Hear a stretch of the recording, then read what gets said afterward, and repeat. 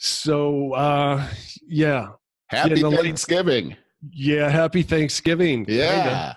For Thanksgiving Eve. Yeah, it's pretty much there. We're there. Welcome to Over 50 Starting Over. I'm Barry Edwards. And I'm Merle Garrison. Yeah, there's all kinds of preparations going on right now. People are running to the store and getting, if you're smart, you've got a list of things that you're going to make for Thanksgiving, and you're making some of it today so that you don't get overwhelmed tomorrow. So we got that going on over here. Yeah, we have for the last 2 days. Lisa's got a whole schedule to accomplish her lofty goals. And so does Anne-Marie. This is okay. That's a whole subject in itself right there. It is. Men and women handle Thanksgiving, because my way is way different than Anne-Marie's way. It's kind of like National Lampoon's Christmas Vacation. It's just a mess from the male point of view. But I wanted to tell you, buddy, that shortly after we got done with the podcast on Friday, we got news from my mom that we canceled Thanksgiving. The family. That's what are you going to do? Yeah, so Lisa and I were very bummed. It's our favorite holiday. And mine too. Yeah, the holidays in general, it's what I mentioned before. Somebody that deals with that seasonal affective disorder doesn't really bother me till January 1st because you got the holidays, Right. Well, now all we got is a whole bunch of dark, cold days ahead of us. Because Christmas, 4 weeks, Christmas, it's not going to be any different. No, it's here. Yeah. So Lisa and I were very, very bummed, and then we pulled ourselves up by the bootstraps and decided between each other, you know what? We're going to make this a very special holiday season. We're going to do it on our own. We're going to do it like the pioneers, before you can travel and get back together with your families and it's struggling a bit. Yeah. And hopefully this is the only time in our lives where we have a COVID Christmas or a COVID Thanksgiving. We want to remember it as being something really special. Right. So it's just going to be the two of you. Yeah. I gotcha. And okay. We're doing the whole spread. We're doing the turkey. We're brining it. We got a special recipe. We've never done a turkey before. Wow. And sure, the stuffing. She's making 2 pies.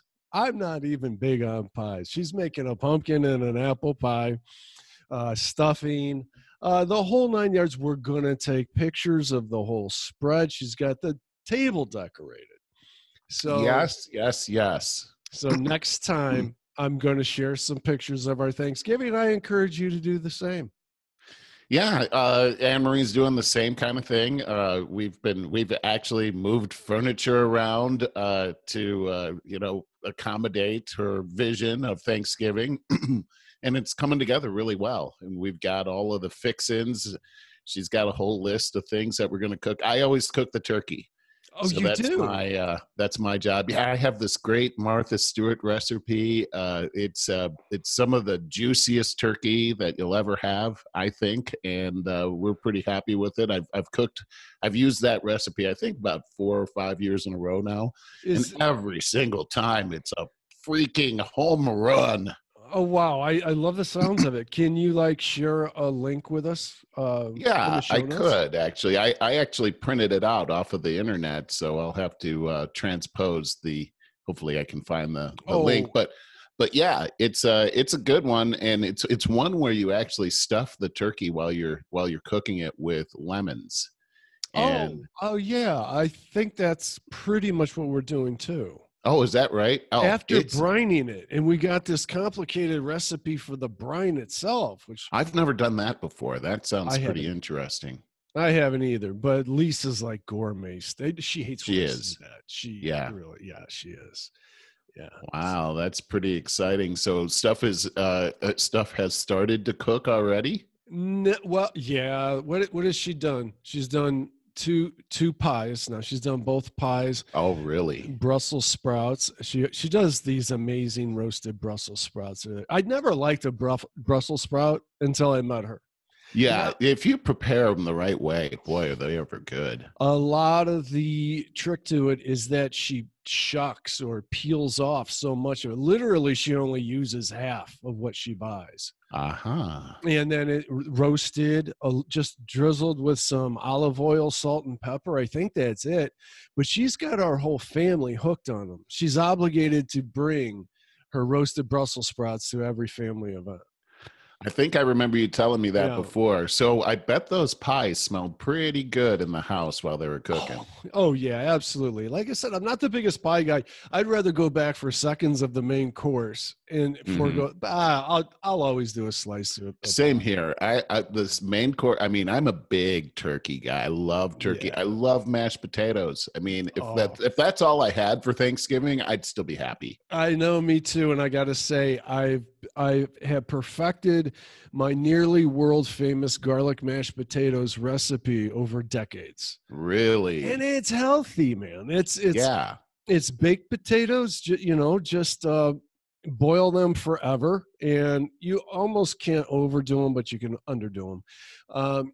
And then I saute a bunch of onions and garlic in a separate pan with olive oil. Okay. And then I think off the top, okay, so some salt, of course.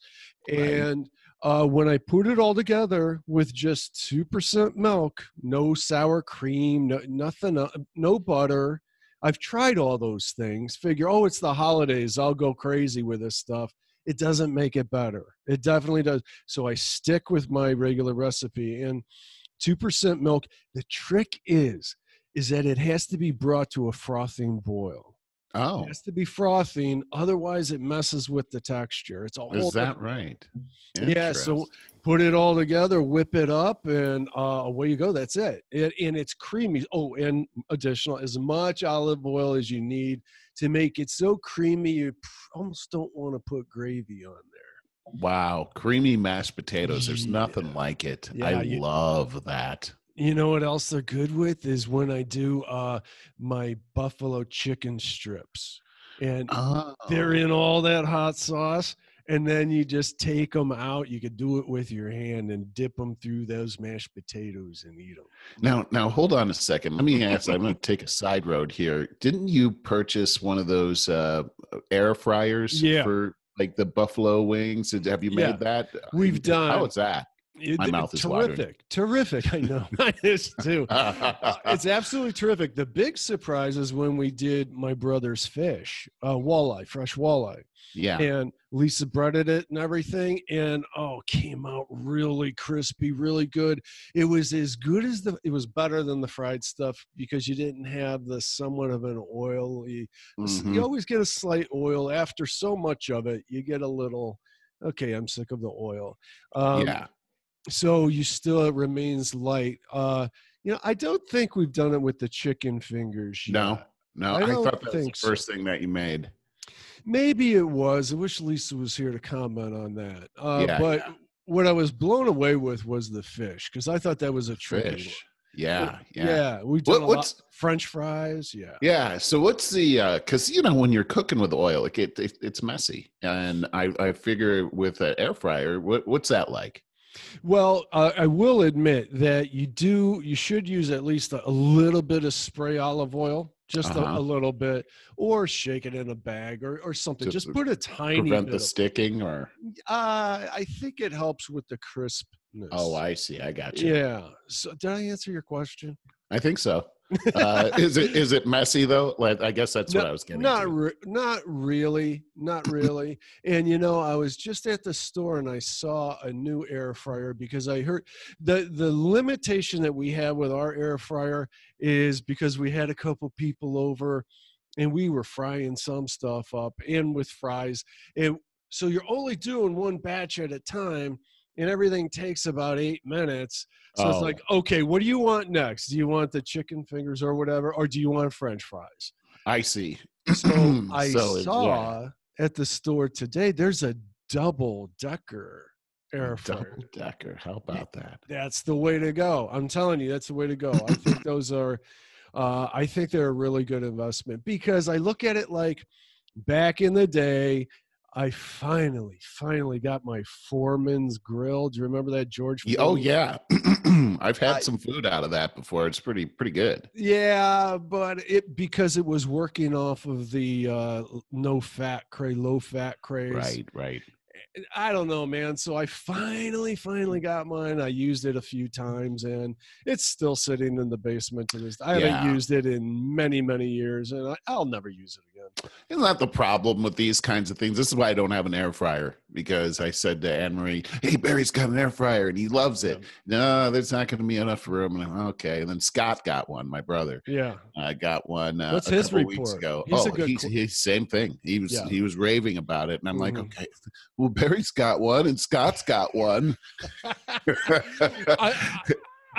So I'm with you that it takes up space. That was my point. We keep it in the basement. Yeah, And we only bring it up when we need it because it is big, but right.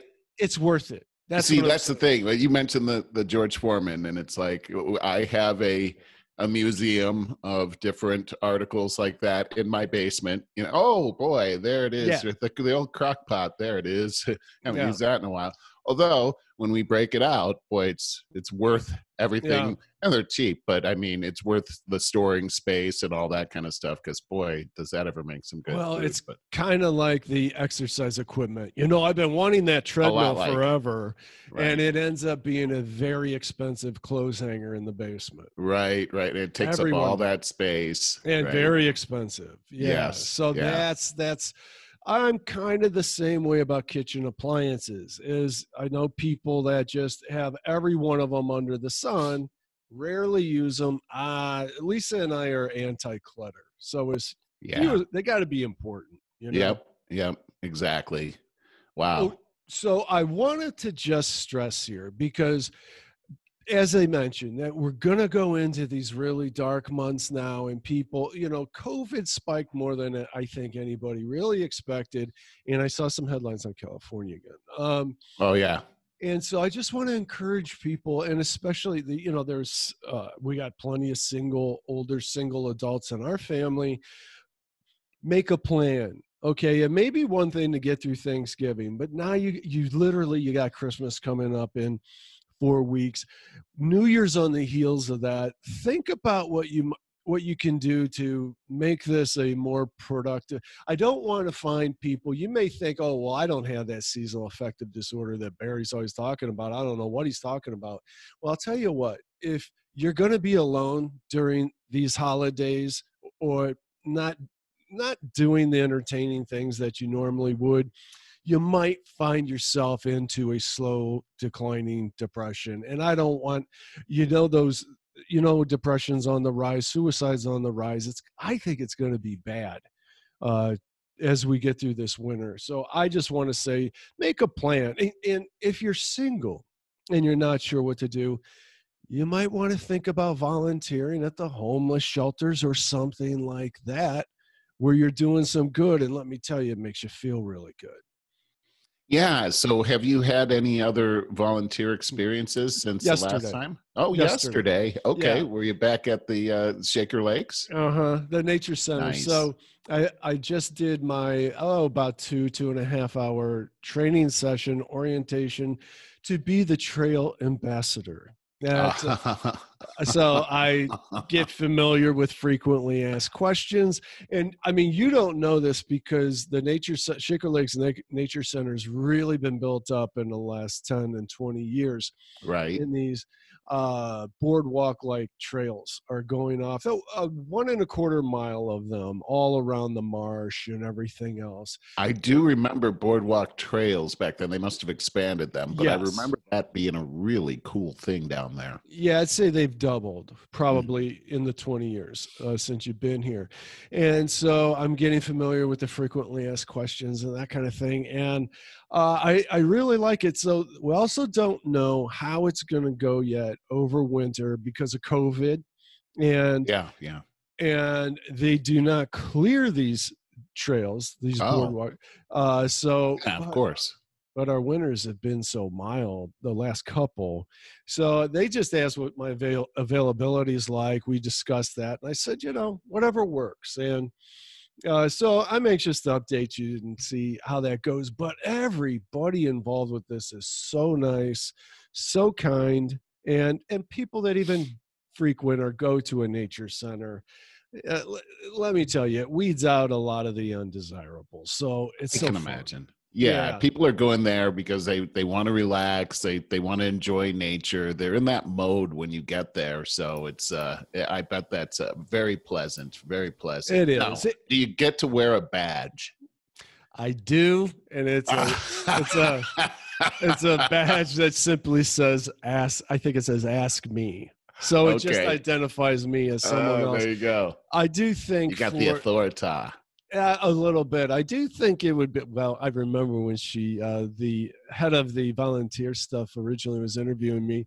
I may have told you this before. I remember, but it's on a Zoom. It was on a Zoom meeting too, and she's so nice, Jen Moore. And I go, "Do I get a gun?" Dead silent. Dead silence.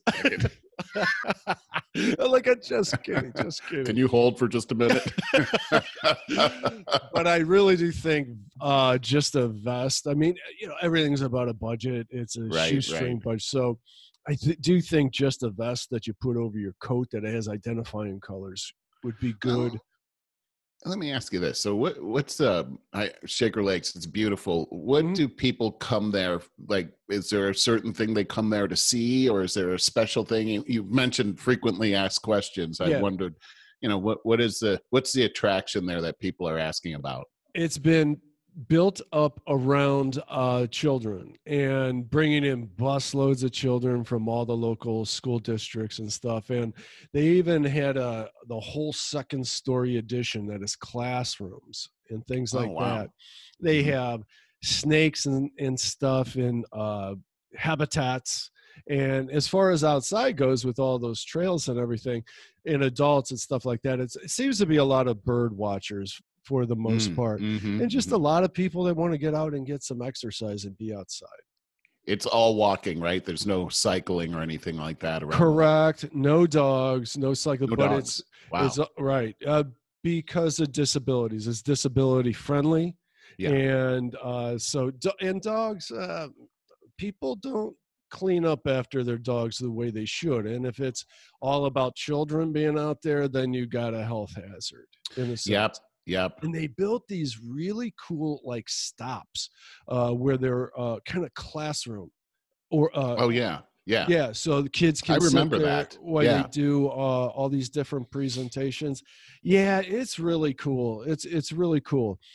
What did I want to? I wanted to mention that on Monday I did a special guest episode with Sandy Mobley, and she is a business coach and leadership coach. And she discusses stuff about really super important right now about and it relates to us so well, finding your career of passion. And she's got an MBA from Harvard, a bunch of other credentials. So she's she's a real expert. And I think you'll all find it very fun and interesting and maybe learn a lot. And she also shares some exercises to help you unearth your own. A lot of people just don't know what their real passion is. We talk about it all the time. It's one thing to work the grind for years and years, and at some point though you're like, man, everybody says I should be embarking on what I'm really passionate, but I don't know what I am passionate about. A lot of people are in that boat. So she shares some techniques. It's not much more than what you and I talk about from time to time, but she has a lot of experience with it. I think it's time well spent. It's a quality half hour. So check it out on over50startingover.com or our YouTube channel, which is Over 50 Starting Over as well. Boy, finding your passion and having somebody to help you to find your passion, that's a big deal. I bet she's got some really good stories of people that have been set free from the doldrums of just, having a job to going to something where they feel valued and they have a position in life. Yeah, and she shares a couple case studies as well, just right along the lines of what you're saying. Just some people that were, in two of those case studies that she was talking about, it's kind of funny. The problem was they got promoted. So they, you know, that can be a big problem. yeah, she was talking about this one guy who was doing this stuff. He was actually placing seniors into the proper new housing and stuff like that for years. He loved it, got promoted, and now he's in this metrics kind of position with, you know, a bunch more money and all that, and he hated it. Yeah, so a promotion. I shared it. It made me think I had the same experience when I was, you know, in my 20s, coming out of college. I get my first job, a design marketing firm. I rose in 5 years. I rose to running the place as creative director. I was a manager. I became a manager. I was doing paperwork all day, managing other designers and stuff like that. And that's why I decided to go out on my own. Boy, that's an interesting story. Yeah, being a manager isn't all it's all cracked up to be. That's for sure. And a lot of times it's a glorified babysitting job, depending on what you're doing.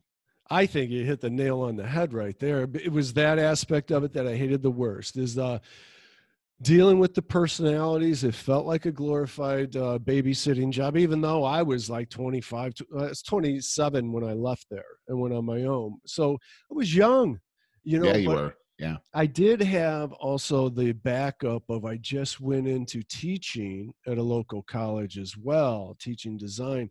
It's Sandy in that interview also shared how she doesn't encourage people to just go take the leap. Yeah, have faith. No, she helps. She talked about in these cases how she helped build a bridge for these people to reduce risk as much as possible. And so that's what I'm saying in my own experience too, is I started teaching on the side. You gotta, you know, it's important. Like if you're like me and you go out and do your own gig in the gig economy, that maybe you have more than one source of income. It's a very good idea. Actually, we talked about that, I think, back in season 1, but I think it's a very important thing to fall back on.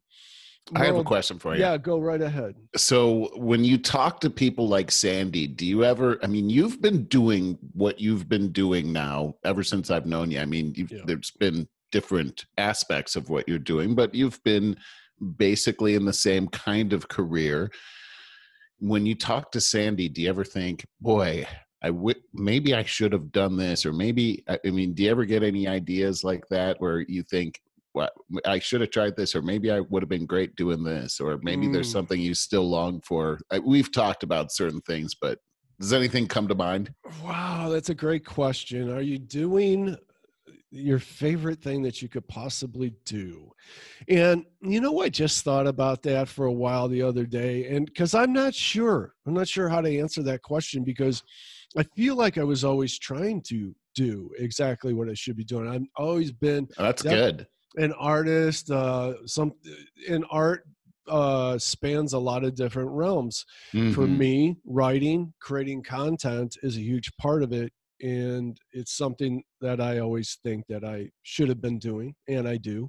Obviously, the design, I always wondered if I should have much earlier, went into music, but I had it. So when my first semester at Kent, I took Introduction to Music, and this is part of exploring that. And it was a bunch of, and my first semester was like a lot of people's first semester. I was out partying, and I hated that class. I failed Introductory to Math. I had to take that the same semester. I failed that.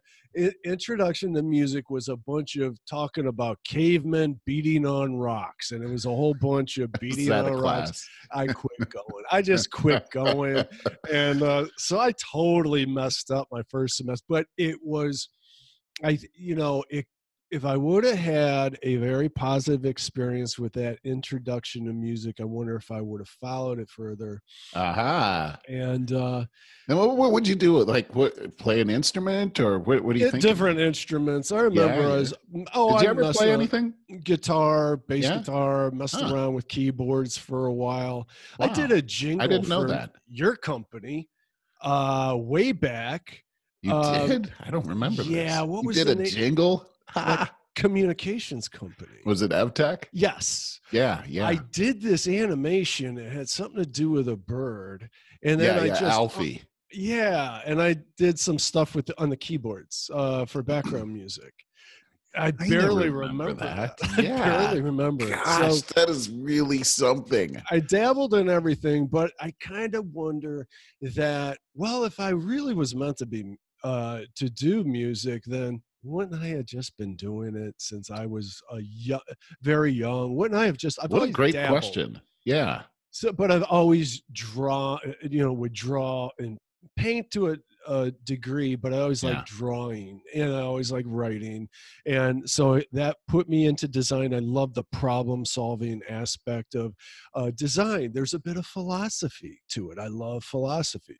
So I Right, kind of right. think that I've been in the right thing, and to watch it evolve over the years, like my job, the way is I've had to deliver this marketing stuff over the years has always been evolving and changing. So I kind of think that I'm always been doing what I should be doing. That's really cool. I wonder how normal that is. That's I don't know. probably very unusual when you find somebody that's been doing the thing that they've always wanted to do. But That's really pretty cool. I got to say, I've spent many periods of this time doubting that because it's always been so hard. Things have always changed so rapidly with technology and all that. I'm always thinking like I've always been in fear of chasing this runaway train and not being able to catch it. And uh, I kind of feel like I've been arriving at a place where technology has, pardon me, kind of automated enough that I can concentrate more on implicating the marketing end of it, the thought process, the content, those things that I do kind of enjoy. And instead of troubleshooting tech all day, which when earlier in web design, it was nothing but troubleshooting tech all the time. That sounds terrible. Yeah, it was terrible. Yeah. And it got to be, there was a period of time right before I started the over 50 starting over concept, because this is what led to pretty much a brick wall, hitting a brick wall, is being going down the road of web design. And I hate being called a web designer because it's such a commodity. And at first it wasn't. It was oh, Barry's that guy that with the design talent that's tech savvy. And Right. it really, that kind of defined me coming right out of shortly after coming out of college. I was the guy that learned how to use all this stuff, then started teaching college, teaching other people how to. That's how I rose at that design firm. Is Right. I was the one that learned how to do all that stuff and then teach other people how to do it. Right. And so that's why I was asked to start teaching classes at the local college, and so that became how I define myself. But boy, then it became my prison, because sure, I had a nice niche doing web design before many people knew how to do it.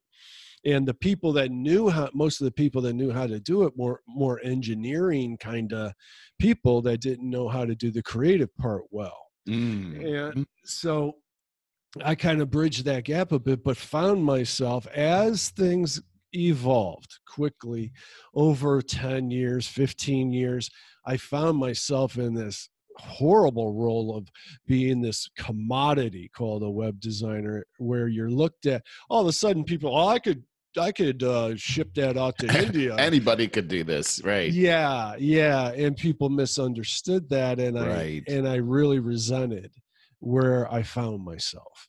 And that's what took me to the crossroads of, I told you this story before, when all of a sudden I was in this bad place. Then I get this text that my mother broke her back. And so I had to go out there to my old home of Painesville for pretty much the summer on my own at a bad place in my life and figure myself out. and I spent my evenings with the dogs and cat and Yeah. stuff, really in a lot of quiet in most of the days, riding my bike through old neighborhoods of, figuring out my childhood and Thinking about your past and your old yeah. neighborhoods, and how ironic that the name of your town is Paynesville. Yeah, isn't it? And Going back to I Paynesville. worked a lot out there, and I started assembling a list of everything that I hated in my career and everything that I liked about it. And that's where I started a blog called Over 50 Starting Over, that because I liked the teaching aspect, and I liked helping people. And that's really what it was about. It was a major shift from simply doing design and marketing, but I could help people creating their own market, finding their own better self. And then when you and I started talking about it, we really started talking about it close to 2 years ago, but we didn't know what we were going to call our podcast until after we got started. When I laid out the concept of Over 50 Starting Over, you're like, that's perfect. It was natural. So that's the story on that. Oh, there's so much other stuff that we can talk about. Well, that's pretty cool stuff. I mean, just the other day, I was I was filling out some paperwork for this. It's time to renew for insurance, and there was all the supplementary stuff that where I could earn points that would reduce my spending for next year on my health insurance. And one of them was this goal setting class. And it's like a 45-minute online class that you take, and you take it, and somehow you can get a reduction in your insurance costs for the next year. And it asked me to list out some things that I would like to do in my life that I have apparently haven't done yet, or some things that I would like to put out there as goals. And so I started thinking about it. Well, what do I want to do? What else do I want to do?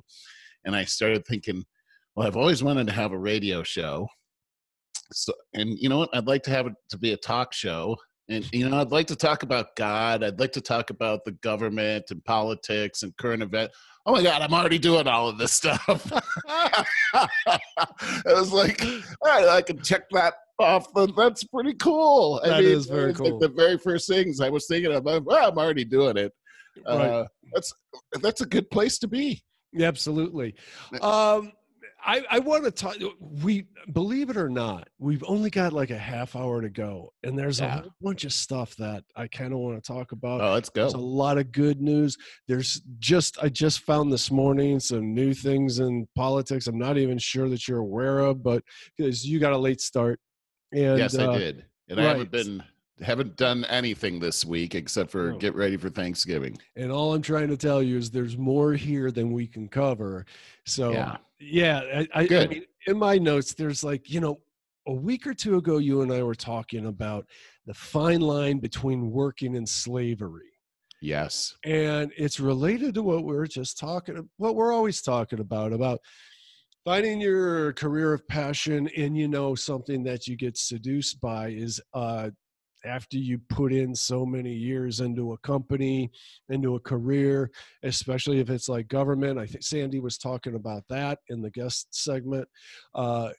You earning tenure somewhere, earning a pension, you got yourself into a nice, neat little prison at some point. It could be. Yeah. What is the fine line between working versus slavery? Because even in quote slave conditions, you're still getting a food and lodging in exchange for labor. Right.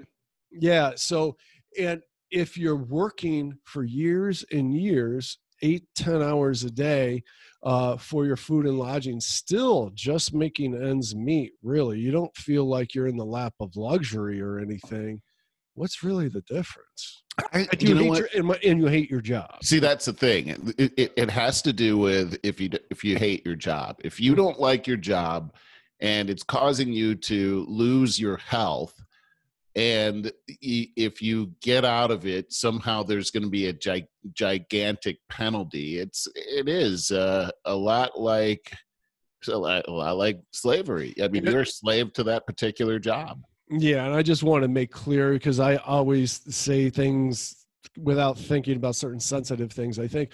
And somebody could be screaming at this podcast going right now, it's freedom, you idiot. You still have choices when you're, well, but my point to that is feeling like you don't have a choice when you hate your job, but you got so far in it, you don't know how to get. A great example of that is my father. I mean, he had been working for the Bell system for nearly 30 years but when he passed away. And I think it was just over 30 years. And he had a few years more to get to his pension. And the job, he was when he passed away, he was vice president of personnel at Ameritech. And so he had really climbed the corporate ladder in a Fortune 500 company. And he was now doing some pretty huge things, handling the labor negotiations with the labor union and everything. And you could see it was taking a terrible toll on him. His health was declining. He was aging very quickly. He had picked up a bunch of weight. He had high blood pressure. He was high risk. And he was my age now, where I am today.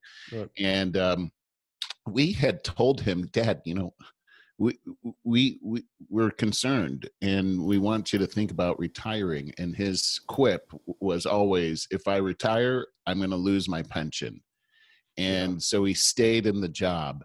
And he finally, I've told the story a bunch of times, but that was the thing that kept him in there, was losing his pension. It was the golden handcuffs that he had, that he could not leave that. And he finally decided to leave that, and he would have left a lot of money on the table, but he finally decided, you know what, it's not worth it. But it was too late. It was too late to make that decision. We have a viewer in the show, Tim and Christina. And Christina recently shared with me over a phone call that she had been listening to our show and what we've been talking about how important family is, how important life is, and that we sometimes have to make decisions regarding our career that might hurt in the short term, might even hurt our ego in the short term, but in the long term, it's more about your family and the people that you love. And she's our age. And she's been working in a particular career for a long time. She decided to take a demotion just within the last couple of weeks. And it had everything to do with this philosophy. Her daughter just has she's a new grandmother, and she's living in Oregon near her daughter and the baby. And she wants to be able to spend quality time with her family. Good, and not have this burden that's causing all this anxiety and taking away her energy and her quality of life. So in years, that decision. And she is so happy that she made that decision based on the stories that we've been sharing here. She's free. She's free now. Think about that, Barry. What a great thing that we've been able to parlay to her. And I'm sure many others have considered the same kind of thing. But the fact is that when my father died, the way that he died so suddenly and didn't get to, as my aunt said, didn't get to smell the roses, I want my life to be in a place where I get to help other people to not experience that, so that people don't miss their loved ones the way I miss my father. And we get to pay it back, pay it forward, Barry. And that's a wonderful thing that's come out of your dream as you were riding around on your bicycle in your neighborhood in Painesville. I bet it was hard to figure that somebody you don't even know would be freed by the contemplations that you were having all those years ago. Wow, that's really moving. Not even sure what to say to that. That's very moving. Also, I am sure she's had plenty of other contributing factors to that as well. But I want to say just congratulations, because I can't think of anything more important, more moving than to be able to share those years as a grandmother with your family. And I've not had kids, but I do know from all of my friends who have become grandparents, that is the most rewarding thing in the world, to go through raising kids, which is, oh the reason we never had kids is just the sheer hell that we think it would be, you know. But the reward, it's like being a grandparent is the reward because you get all the good parts without all the bad. Yeah, it's like being a parent without all of the work. Yeah. You know, as soon as it starts to get taxing, you're like, I'm a grandpa, take this kid away from me. So I think that's the best thing in the world. And I'm hoping, as we always talk about, we talk about artificial intelligence and automation and the things that are coming in I'd even say that the rise in consciousness that is happening in this society, I hope that more and more people will be able to truly enjoy their 50s, their 60s, and 70s in a very healthy and happy manner, much more so than we used to in the past. Well, I think it comes back to, you know, exactly what we've been saying. What you were talking about with Sandy the other day. It's finding your passion. Yeah. If you're going out there and you're just, you know, pounding the pavement every day and it is a drag, it's going to kill you. Boy, I have been reading these two. I just finished reading one book and almost done with another one. One of them is called Up from Slavery by Booker T. Washington, and the other one is called Uncle Tom's Cabin by everyone knows Beecher Stowe, Harriet Beecher Stowe. Right. And I just became very interested in slavery. And it has a lot to do with, I mean, I've always been interested in it, but it has a lot to do with recently, a lot of the things that are going on in our society right now, the politically correct movement. There's sort of a bondage, the COVID thing. There's a bondage that we're dealing with right? That we can all feel. And so reading these stories, it was interesting. Just two examples. The Booker T. Washington, a very prominent Black man, a former slave. He gets out of slavery as a teenager, and he ends up becoming the person who founds Tuskegee Institute in Alabama, which is still a thriving college today.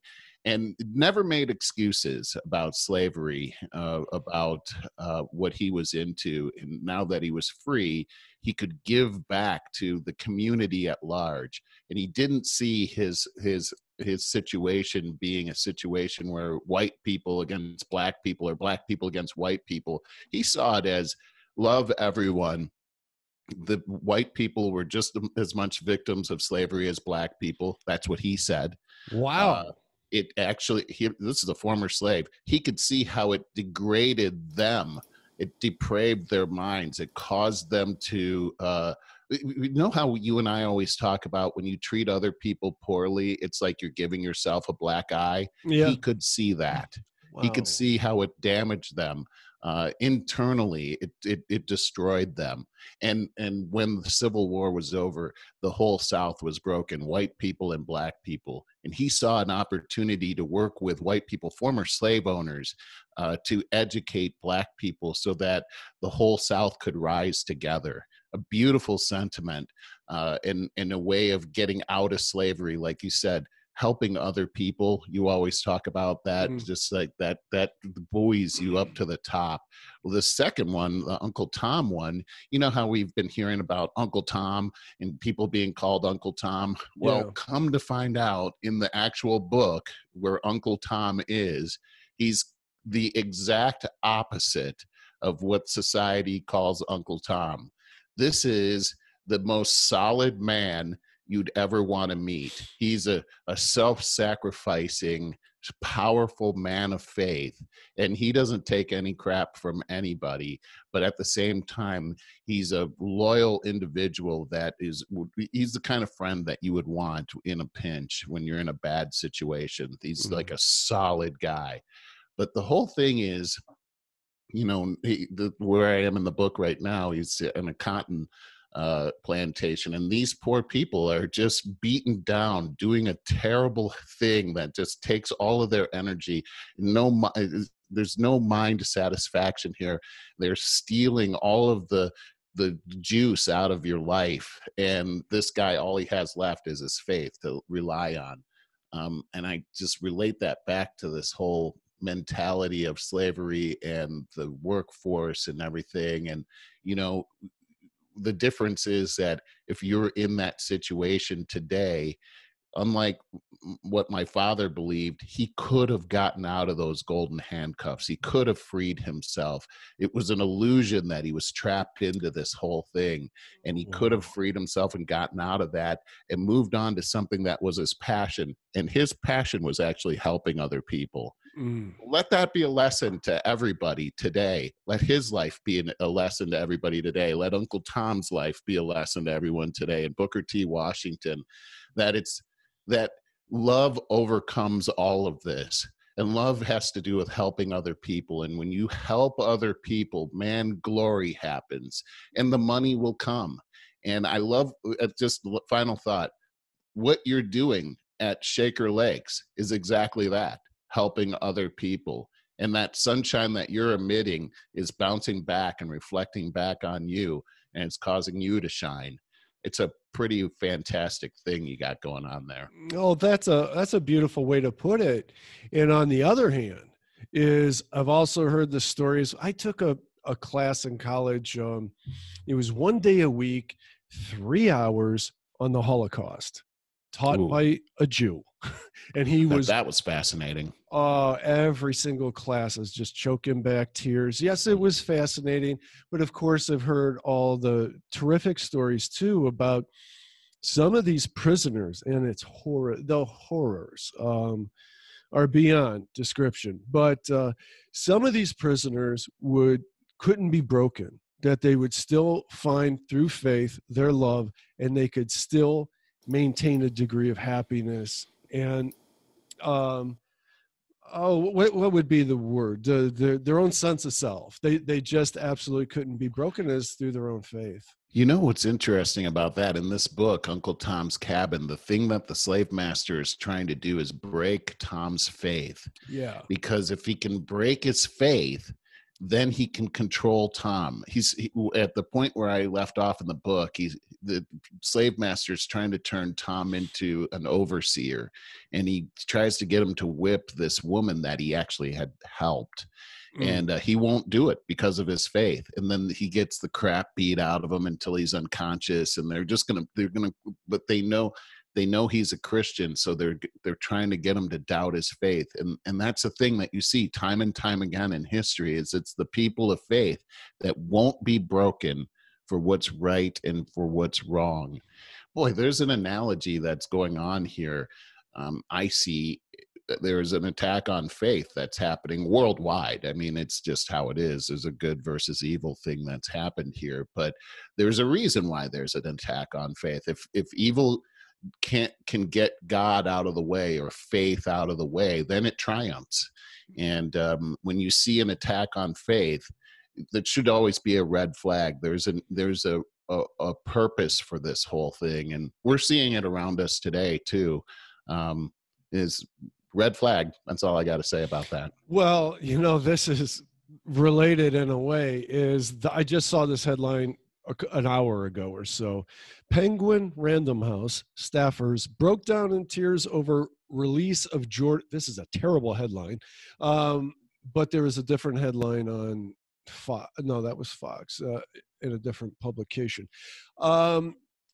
Here's the gist: is Jordan Peterson is putting out a new book, and the staffers at Penguin Random House are protesting against it because they call him a white supremacist, and he's against trans people, and he's not either of those. They know just enough to be dangerous, and it's just a typical censorship movement. But it's right back to what he always preaches faith in his own way, in his own gentle ways, and yes, he is sort of a conservative. He calls himself a classical British liberal, but today that is so threatening to the progressive left, and so they're trying to censor the book. They're trying to prevent Penguin Random House from even publishing the book. Then they want to cancel or shame people out from carrying the book. This is just, I can't. It's crazy. It's crazy. It's crazy what's happening in the publishing industry right now. We talk a lot about what's happening with online media, but what's happening in publishing right now is a consolidation of these publishing houses. For the most part, Amazon controls 99% of publishing these days. And if they don't publish it, it's going to be tough for you to get your book published. And we're going right back to the days of book burning right now, exactly what you're talking about. To Kill a Mockingbird is the latest book on their in their sites right now. I don't know if you read that when you were a kid or not. I was made to read it, but it was actually a very good book, and it had to do with racism. And there's some racist rhetoric that's in there, much like in the Uncle Tom book that I'm reading. But if there's any hint of that going in there, and by the way, when you get to the end of the story, there is a good message that comes out of that book, and there's a faith message that comes out of that book. These are all books in the crosshairs of the progressives. And I think it's also interesting when you talk about a liberal, a classic liberal like Jordan Peterson being attacked by the left. And we're seeing this happen. Remember, my definition of the left is that the left is not a liberal. The left is actually progressivism, socialism, communism. That's the left. Liberals are not on the left. They're on the left of the political spectrum, but they're not leftists. And they have very little in common with people on the left.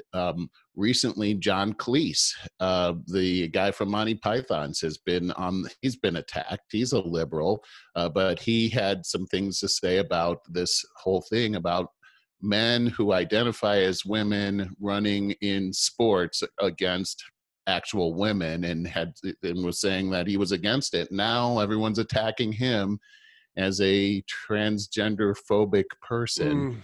And so it's the left eating the liberals is what I'm seeing, is that they can't have that liberal thought. It's going to be very interesting under a Joe Biden administration, because he tries to say that he's a centrist, but the people that are controlling him are anything but centrist. They're leftists. So we're going to see some interesting things here coming up. Go ahead. Brings me to the next headline. You're going to love this. It talks right to what you just said about Biden.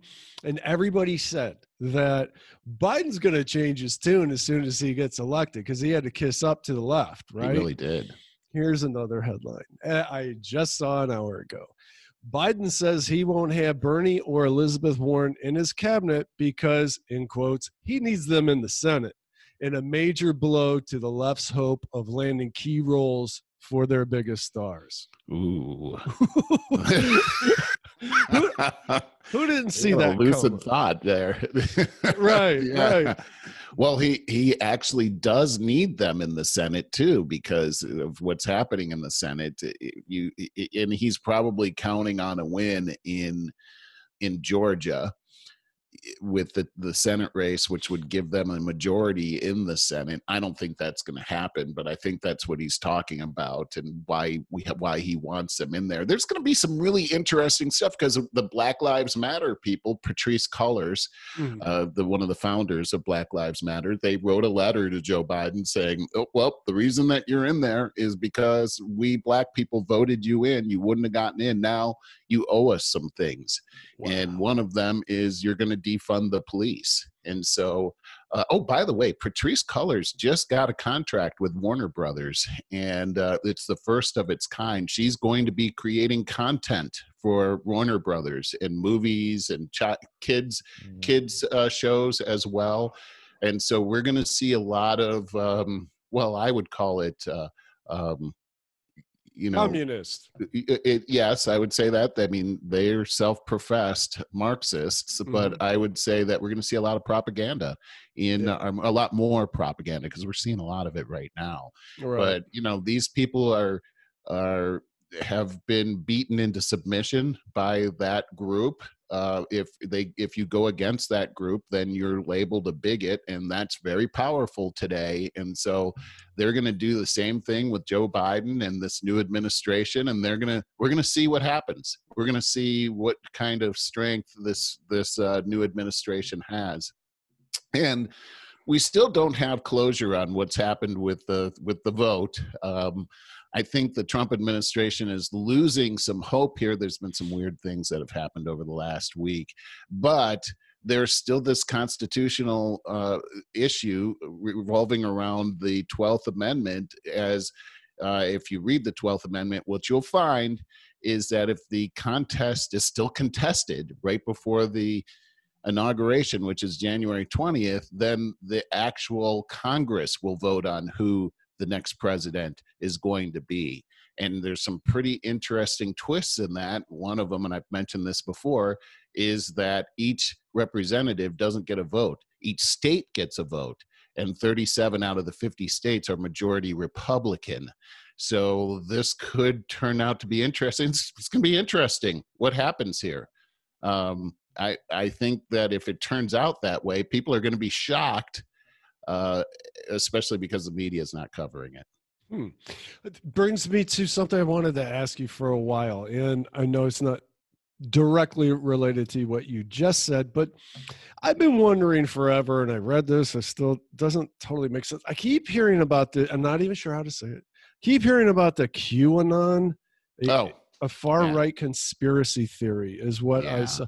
Could you explain to me what this is that I'm all of a sudden hearing about all the time? But I don't know a lot about it, Barry. It's been in the news for years now. It has a lot to do with what was the guy Epstein that was killed, and some of the stuff around him, and just these. It's pretty disgusting. I don't. It's one of those things where you've got people that are involved in sex slavery. You've got some which is huge type of demon worshiping that's going on around that, where they're having these rituals and eating certain disgusting things that are part of the ritual.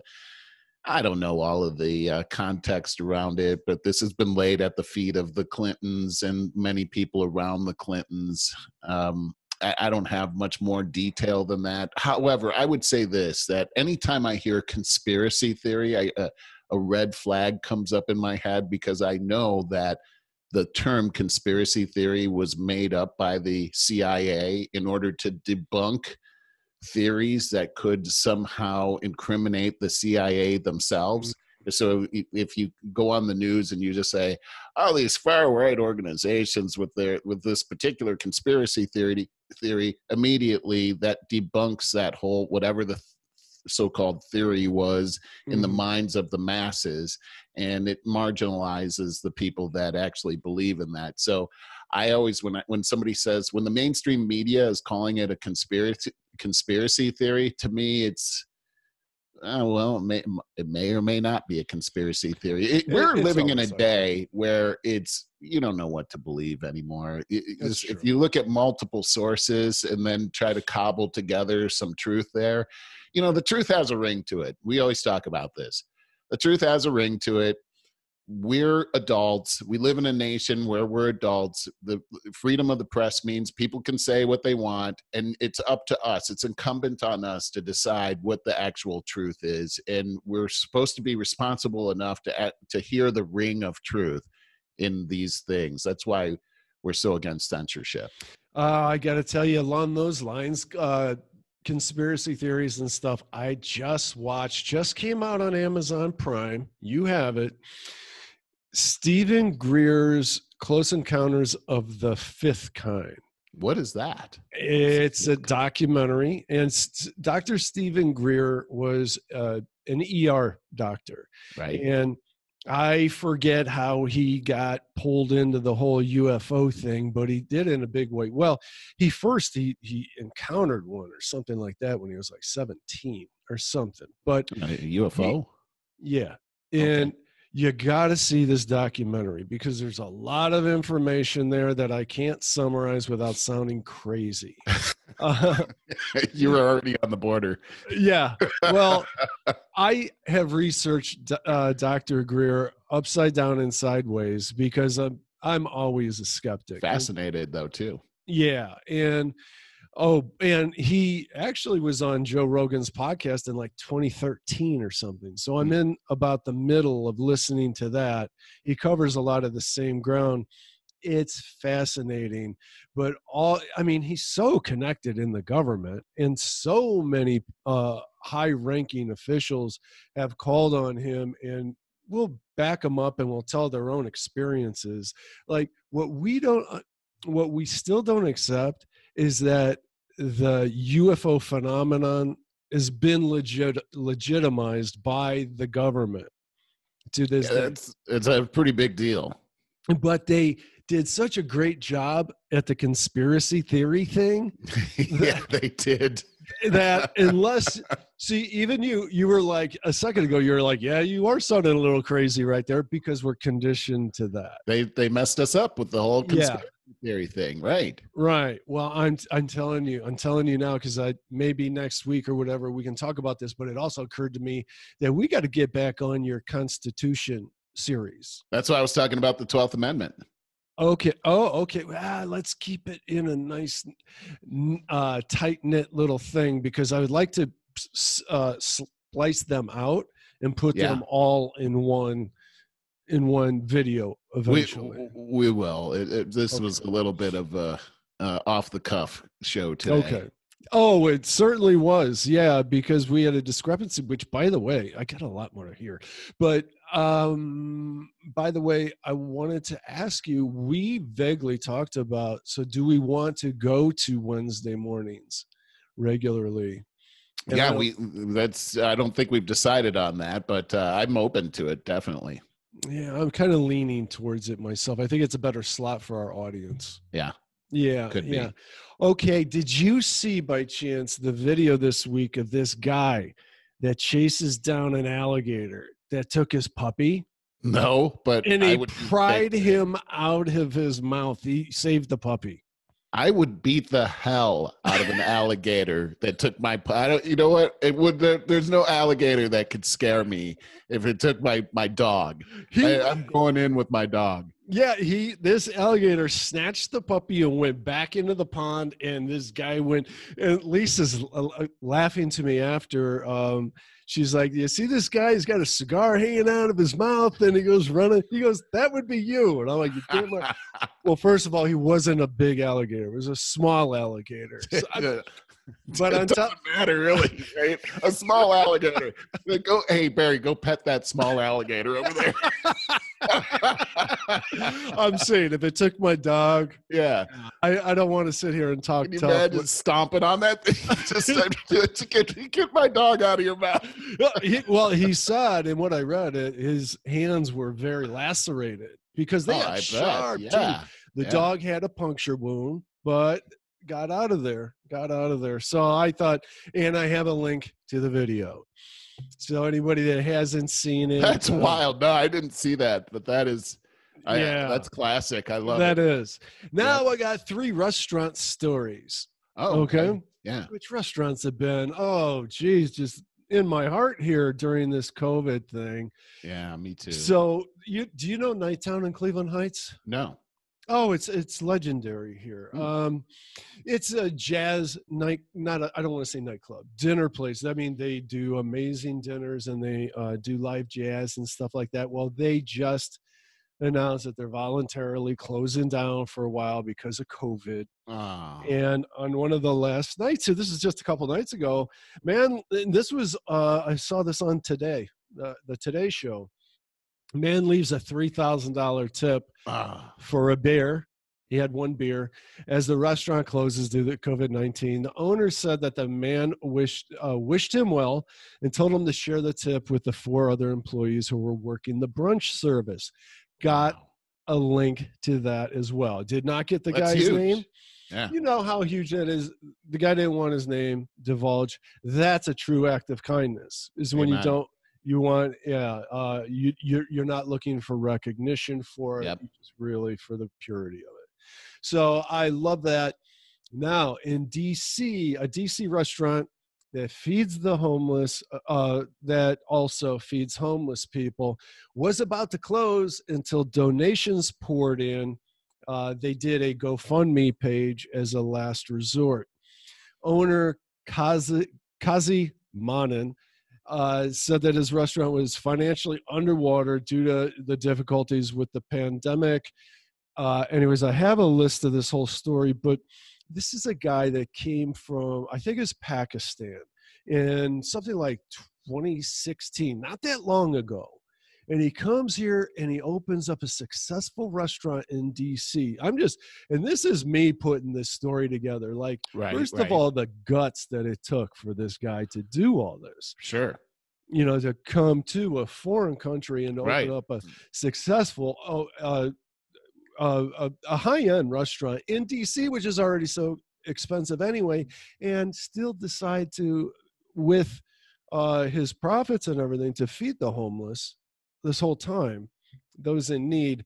I just think is amazing. So anyways, they put together a GoFundMe page. He was looking for $250,000 that would be able, in his estimation, to pay the back bills and give them enough to continue on. And they're at $300,000. So I just think that's a great example of goodwill, propagating goodwill. And I think it's so too. Yeah, no kidding. My final restaurant story. Got links to all of these. Okay, a restaurant is using a Ferris wheel to allow diners to eat while socially distanced. That's cool. It is Where's very this? Cool. This is it's a Hungarian restaurant called Kostas. And I have pictures of it, and I have the link here. I'll probably put the pictures over top of this. And these Ferris wheel booths, they're booths. They're not like what we remember as a kid, you know, you up there, oh my God, I'm terrified. I don't even think I'd be scared in this at all because they're enclosed. They look like dining cars. I don't know. Oh, wow. Like, that's interesting. Yeah. So, yeah, they partnered up with this Ferris wheel and are serving. Can you imagine that it just stops? You serve, it's a 4-course meal it's about $155 for this Michelin-starred Hungarian restaurant. So this is, I just think it's a yet another amazing, innovative way of That is very creative. That is very, very creative. I really like that. And especially now when you're hearing such depressing news about restaurants. You know, one of my favorite things, Barry, is to go out to a restaurant. I love that. Most people, yeah. You know, it's out here. We just today, our restaurants now, they are closed to only take out. So we were having it where people could be outside. You know, these restaurants have been very creative in causing or making their floors outside so people can eat there. And now they've made that, they've taken that away for the next 3 weeks, only takeout. That's going to be devastating to these poor restaurants that are just trying to keep their heads above water. And we know that these places only operate on the thinnest of margins, but for the next 3 weeks, they're done. So I think much like the person from Pakistan that you were talking about, that it's important for us to still patronize these places. The ones that you like, the ones that have done a good job, keep buying from them. You'll just have to take it home, but they'll be in business when these things start opening up again. And I think it's also important to try to stick with your locally owned, your mom and pop shop. So it doesn't go into a corporate, get dispersed into amongst corporate executives. Well, the fact is, though, is a lot of these are franchises. Like this Denny's right down the street from me. It's corporate, but it's a franchise. So it's locally owned. And they've got local people that are working there and everything that depend on that whole place. So that's the place I've been frequenting. That's my place. I want to keep it going. And, you know, for a Denny's, you look in Yelp, they've got 5 stars. You have talked about this Denny's a lot. Well, it's the closest place to me, and I see what's happening with restaurants, and it's sort of my litmus test of what's happening with restaurants out there. But yeah, we're here in Los Angeles. We're under curfew now. Between 10 and 6 is the curfew. And if you travel to Los Angeles right now, you've got to fill out paperwork that says that you're complying with quarantining for 14 days. So you get here and you got to quarantine for 14 days before you can go and do anything. Who would do that? I mean, no, that seems crazy.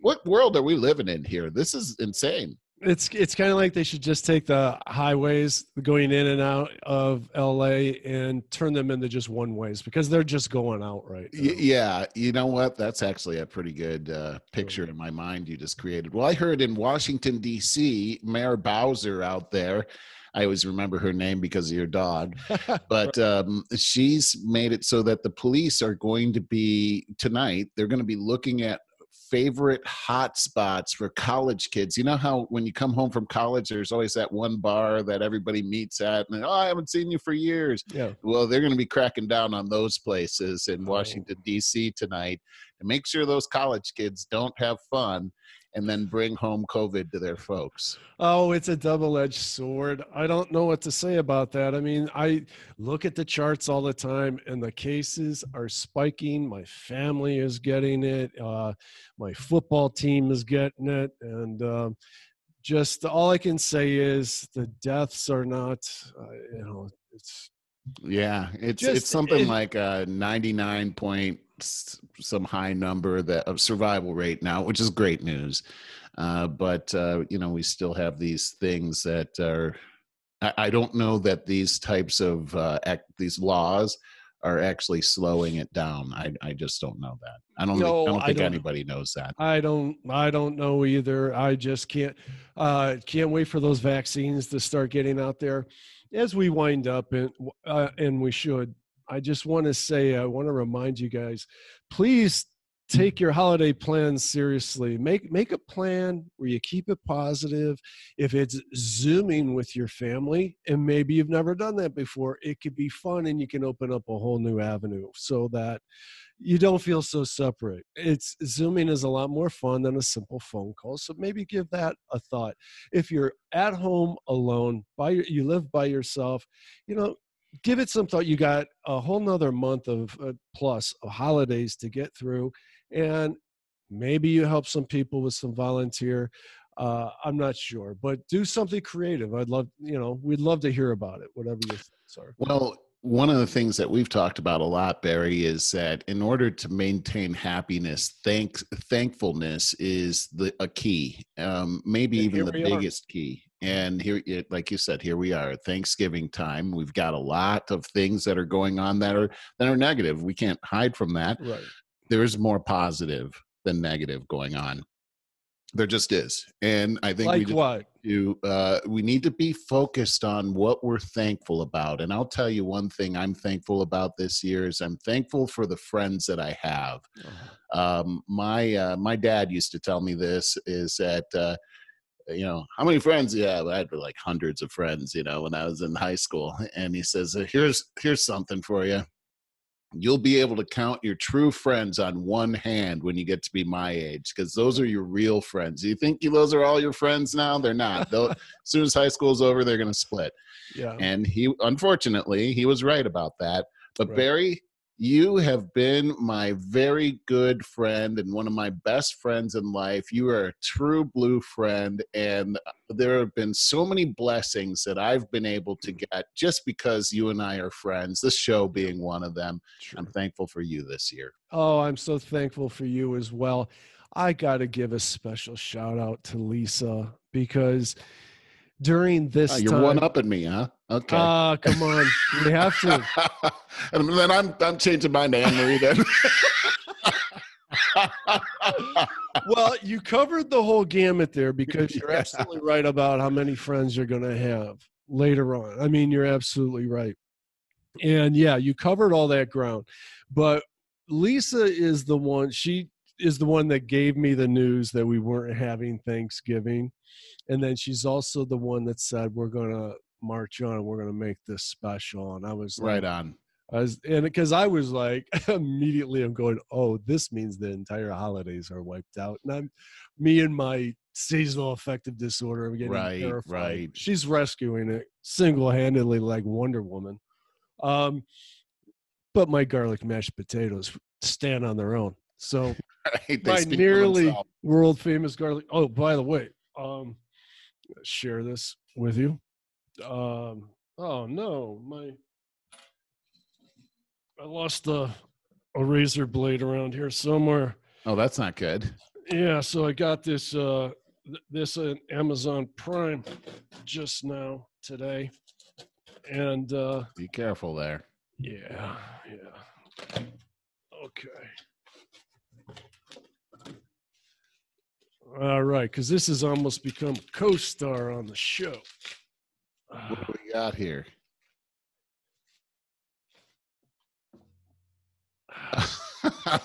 A new, wow, it's new backup mug. Yeah, okay. So I know most of you actually listen to the podcast rather than see it. I am always armed with my one mug that I've been using this one mug for 2 years plus, 3, closer to 3. And it lasts about 6 months to maybe a year, somewhere in there. Just after our last podcast last week, the bottom just broke off inside of this plastic sleeve. So anyways, I love this so much because it's not plastic, it's real glass. So you're not drinking plastic. It's microwavable and it's insulated. So it's everything that I want in a mug. And so, yeah, it just broke off. It didn't make a mess or anything, but I pull out my backup off the top of the shelf and then I order my other backup because I can't be without it, you know? Yeah. That's what I'm saying. I always have a backup. Right on. Thank you for sharing that. Yeah, I know. That was exciting, wasn't it? That was exciting. And I want to go back to what you were saying before and say thank you to Lisa for doing everything that she does here to help you through this holiday season. Wouldn't know what to do without her. Right? Yeah. All right, Merle. I want to just say happy Thanksgiving. I want to remind you to get on Amazon Prime and check out that Close Encounters of the Fifth Kind with Stephen Greer. I still am curious what the third kind is that you're having face to face, and like what could fifth? I shudder to think what fifth means. If I recall, because isn't it the original movie, The Fourth Kind? I thought it was the third kind. Okay, probably You're 2 levels above this. I don't know. It sounds intimate. But it's something like, the third or fourth kind is when they reach out and they show themselves to you. The fifth kind is when you seek them out. Oh, I see. I thought it was we're cohabitating at that point. This is my wife. No, it's not. Xenia. All right. Hey, love you guys. Go to over50startingover.com and sign up to get this dropped into your email box as it happens. Merle, talk to you next week, Friday or Wednesday. Thanksgiving. Happy Thanksgiving. Love you guys.